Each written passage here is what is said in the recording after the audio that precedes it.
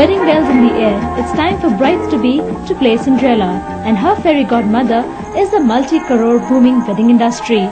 Be it the designer trousseau, accessories, makeup, hairdo, or even following up on a strict fitness regime, girls don't want to miss out on anything before wedlock. With fast-changing trends in spending patterns, the focus is on the woman herself and the wedding ambience. And cashing in on are the showrooms, boutiques and bridal packages offered by beauty parlours.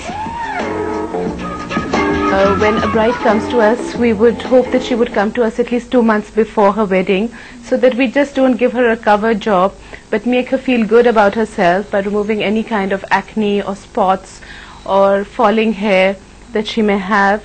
I think a series of relaxation treatments, like we have the Kerala massage treatment, is very good, so that a person is relaxed and feeling confident before the marriage, with or without makeup. We use sort of products which will stay on longer, like for bridal makeup. Like we use a matte based foundation. We use a concealer which has a inner rehydrant inside it, so that again it's it lasts longer. So the bridal makeup is the makeup we use is specialized makeup for brides. So that makeup is very expensive. We are not using the ordinary makeup that's available in the market. So the makeup aesthetics has now begun to change in a big way. Fashion trends of yesteryears are fast giving way to innovative modern styles of dressing.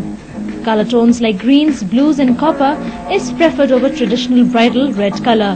And leading the change are smaller cities. The changes in bridal fashion are not confined to big cities anymore.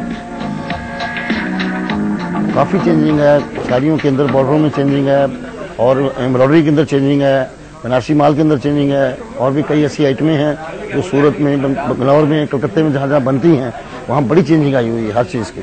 It's not a trend which was in the 60s and the 70s that the parents were shopping for a girl. Probably when she came into the world, they started collecting for her.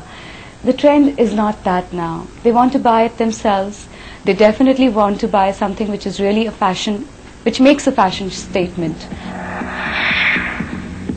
Though this shift is a welcome change, creating fashion statements at your own wedding is definitely an extravagant affair. According to an estimate, nearly 500,000 crores are spent annually on weddings. And there's more, 15,000 crores rupees are spent on jewellery for weddings alone. But as they say, marriages are made in heaven and people are ready to pay a heavenly price for it. It is expensive because you have to spend a lot on your trousseau and your dresses and your makeup and everything. But it just comes once a lifetime, so it's worth an opportunity. Nearly 2.6 million marriages takes place in India every year. Goods which cater to them can add up to any large industry. And this segment is growing by 25% per year.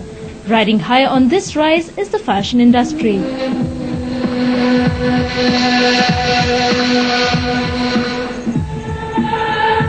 It has added a new dimension by fusing new styles with traditional rituals, giving brides that extra radiance for their special day.